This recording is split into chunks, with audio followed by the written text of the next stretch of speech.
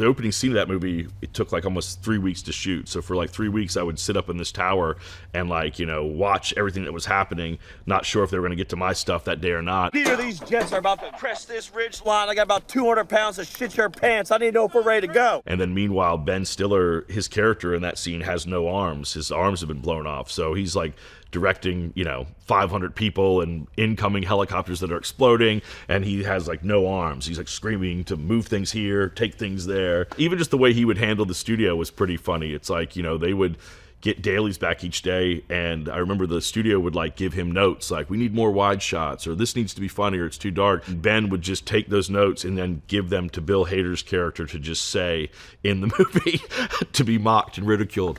And then I think the notes slowed down after that. Yeah.